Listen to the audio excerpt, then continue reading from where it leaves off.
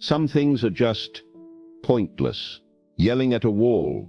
Sure, at least the echo comes back. Trying to water plastic plants.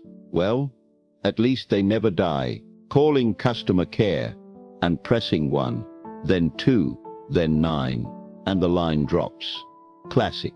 But the most pointless thing of all, imagine seeking a response in a live stream lecture with 5,000 other students and waiting, like you're stuck at passport control behind 3 broken e-gates, hoping anyone, will notice.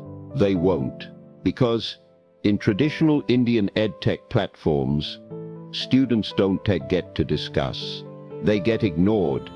They get lost, like shouting at a concert and expecting the band to hear you. But real learning, it's a dialogue, not just listening on mute, not a webinar you forget by tomorrow, and definitely not an empty room full of questions.